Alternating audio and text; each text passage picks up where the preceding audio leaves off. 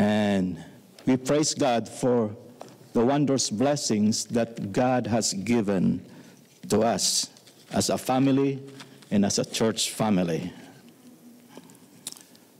How many of you remembers the subject that I spoke last month? You still remember? Last month I talked about the third angel's message. The third angel's message is a warning for us not to worship the beast in his image and not to receive his mark in our forehead or in our hands. Otherwise, if we worship the beast in his image and receive his mark in our forehead or in our hand, anybody who worships the beast will receive the wrath of God, and he shall be tormented with fire and brimstone in the presence of the holy angels and in the presence of the Lamb of God.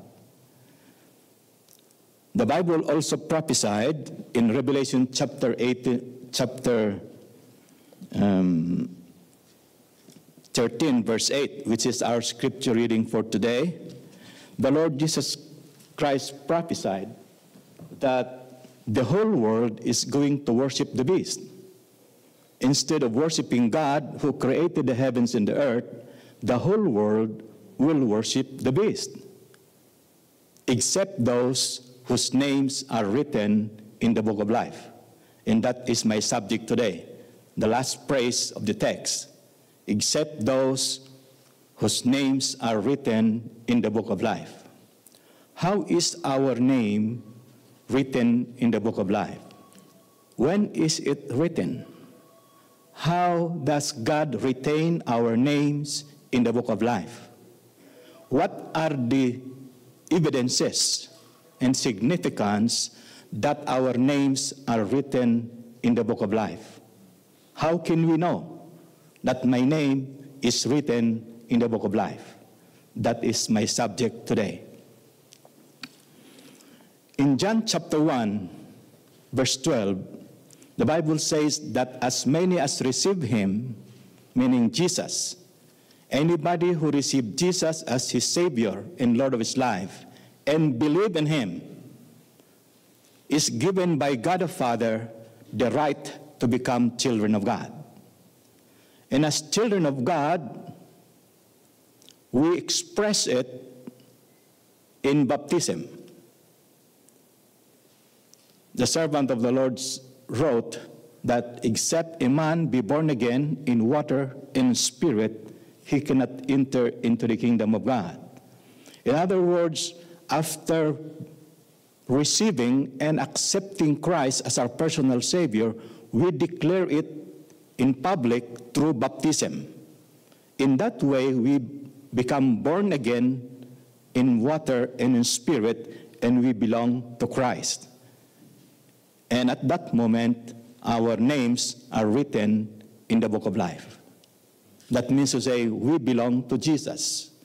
But we need to continue. We need to abide in Christ.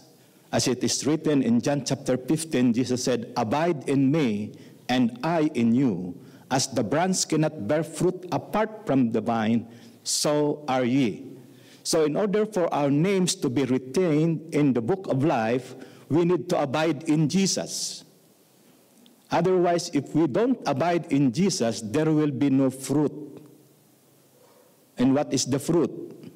Love, joy, peace, long-suffering, gentleness, meekness, temperance, goodness, and faithfulness. Against such, there is no law. In other words, this fruit is not contrary to the law of God. God is expecting us to have fruit. The fruit can also be revealed in the growth of the church. When the church were united during the first century and they were devoted to the spreading of the gospel of Jesus Christ from Jerusalem, Judea, and Samaria, every day the saved were added to the church. That is the evidence that the church is growing because of the Spirit of God. because our names are written in the book of life.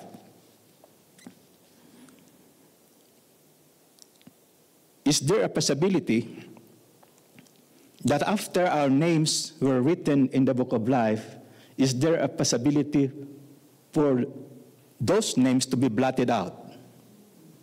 Go with me to the book of Exodus chapter 32, verse 23.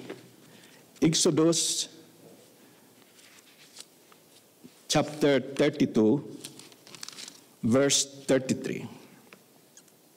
And the Lord said unto Moses, whosoever hath sinned against me, him will I blot out of my book.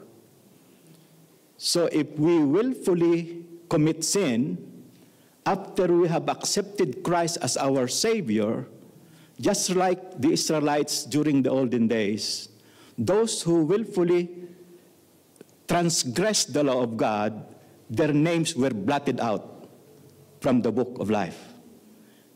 We have the same God yesterday, today, and forever. The God of Moses, the God of Abraham, Isaac, and Jacob, the God of the people during the Old Testament times, the God of the Israelites, is the same God we worship today. He has the same character, and He would like us to abide in Christ. Otherwise, if we don't abide in Christ, we are not going to bear fruit. We are going to die spiritually. There are many people who are alive physically, but dead spiritually, because the Holy Spirit is not within the heart. So, for us to make sure that our names are retained in the book of life, we need to continue to abide in Christ every day. We need to pray. We need to read our Bible and share. That's how we grow as a church. When we read our Bible, when we pray, first of all, before you read your Bible, pray for God to give you the understanding. And then read it. I have read the Bible many, many times from cover to cover. Read it and understand it and share it to your neighbor. Every day I do the sharing related to my job as a chaplain for hospice agencies. But we were prohibited by the state to baptize those people with terminal illness, those that are patients with hospice agencies. We were prohibited to baptize them and to bring them to church. We can be accused of proselyting. So here in America, the law of the state sometimes contradicts with the Gospel Commission. But every day we do, myself, every day I visit people in their homes, those with terminal illness. Even here in Apple Valley, in Hesperia, I come every day here in this area, in Los Angeles, San Diego, and even in Barstow and Blythe. An average of 200 miles a day, I travel to visit people in their homes, especially those with terminal illness and their families. And there were several of them already who asked me to baptize them. But I said, I cannot do this because we are prohibited by the state to baptize people with terminal illness. Especially those that are bedridden, we cannot bring them to the baptistry and baptize them. Just like, the thief that was crucified on the sides of Jesus.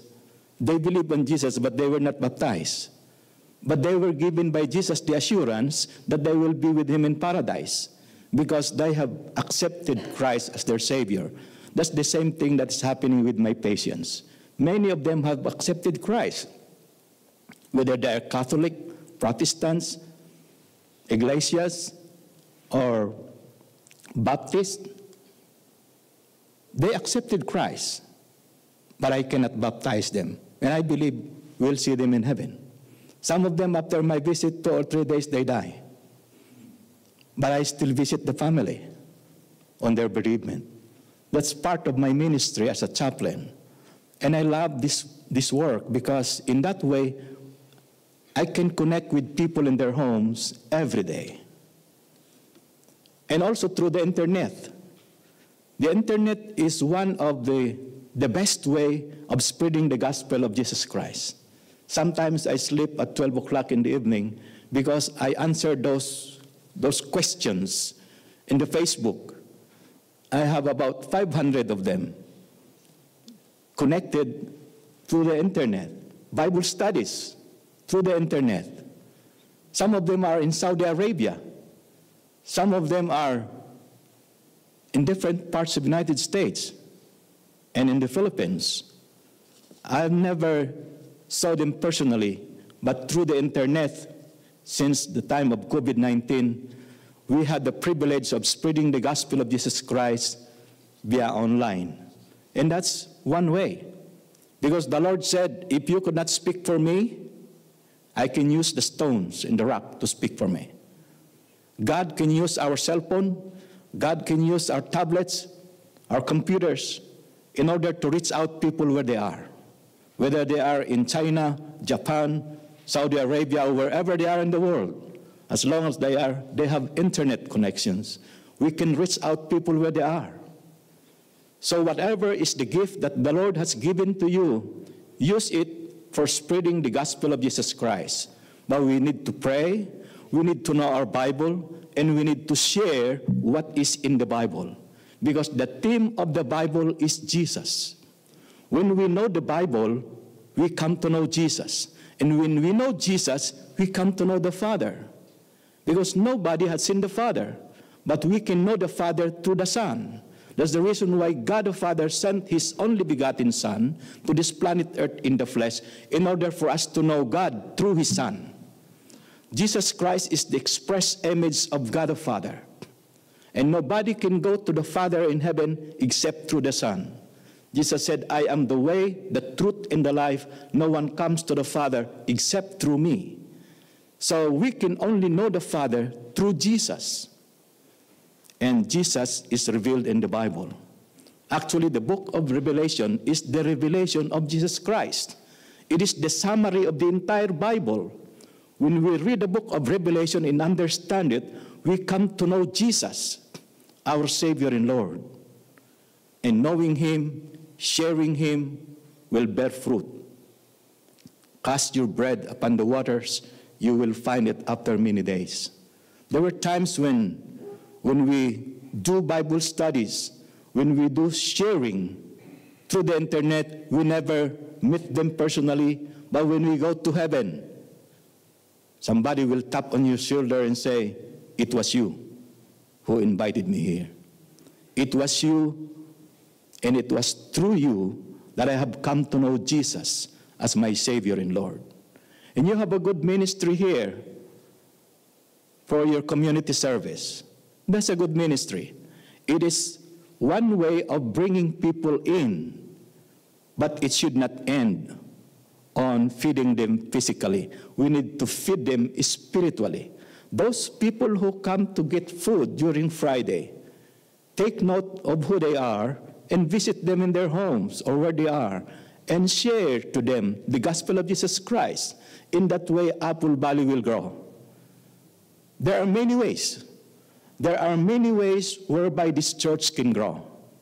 Not only through our community services, but whatever gifts the Lord has given you, whatever responsibility you have in the church, whether you are a deacon, elder, deaconess, Sabbath school superintendent, teachers, young people, whatever is your gift, use it, utilize it.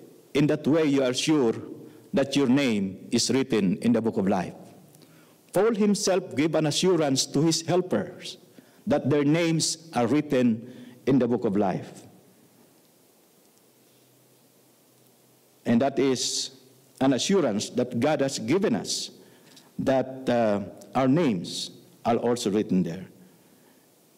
In Luke chapter 20, chapter 10, I should say, verse 20, the Lord said, rejoice that your name is written in the book of life. When Jesus sent his disciples to evangelize the neighboring area, the disciples were rejoicing that even the spirits submit to them.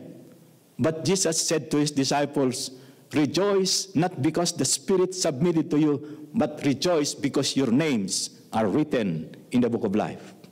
So when we go and evangelize, when we go and share our faith to others, that is the significance that your names are written in the book of life. But if you just close your hands and keep the truth in yourself, do not share it to others, that is not a good evidence. That is not a good evidence that your name is written in the book of life. And if you fight each other in the church, that is not the evidence that your name is written in the book of life.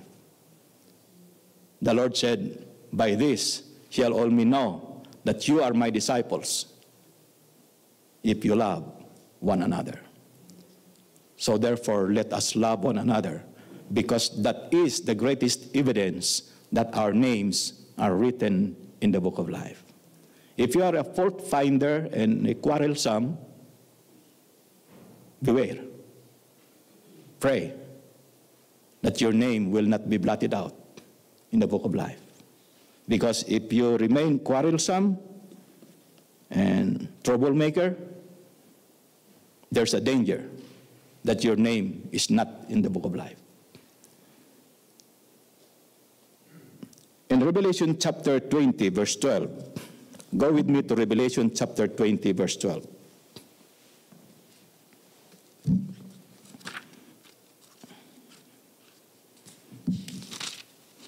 Revelation chapter 20, verse 12. And I saw the dead, small and great, stand before God, and the books were open, and another book was open, which is the book of life. And the dead were judged out of those things which were written in the books, according to their works. You know, there are three kinds of books in heaven. There's the books of life. The book of life is where your name, in my name, is written. There's the book of death. That is where the names of those who refuse to believe in Jesus are written. And the book of remembrance is where what you do on earth is recorded. Whatever we do on earth is recorded in the book of remembrance. Your community services, your Bible studies, your being faithful deacons and deaconesses in the church, and elders of the church, pastors of the church, being faithful servant of the Lord is an evidence that your name is written in the book of life. Pray that your names will be retained in the book of life, that God will not blot out your name, just like the Israelites who became stiff-necked. They worship, after 40 days was away from them. When he comes back, they were already worshiping graven image of a golden calf. And that's what makes the Lord angry. God was angry because after 40 days that Moses was away, they made golden calf and they worshiped the golden calf instead of worshiping God. History will repeat itself. In the last days, instead of worshiping God, the creator of the heavens and the earth, people will worship the beast in his image and will receive his mark in the forehead and his hand. And those who do that will be blotted out from the book of life. Their names will be written in the book of death. So my brothers and sisters, let us all be faithful to the Lord. Whatever is your responsibility in the church, from the pastors to the elders, deacons, superintendents, leaders of department, let's do our job faithfully. And above all, let us love one another, because that is the first fruit that signifies that our names are written in the book of life. Keep your names written in the book of life. Pray to the Lord to retain your names in the book of life, and pray for the Holy Spirit to help you and strengthen you, that we may all bear fruit. And if ever there is anybody whose names had been taken out or blotted out from the book of life, we need to reach out for them. According to the book of Galatians chapter 6, verse 1, If anyone is overtaken with a fault, you which are spiritual, restore. Brothers and sisters, from the pastors, elders, deacons, and deaconess, if you find anybody, any member of the church, overtaken with a fault, restore with kindness, with meekness. Visit those who are overtaken with a fault and pray with them. Restore, bring them back to the fold, that their names may be written again in the book of life. I pray that all our names are written in the book of life.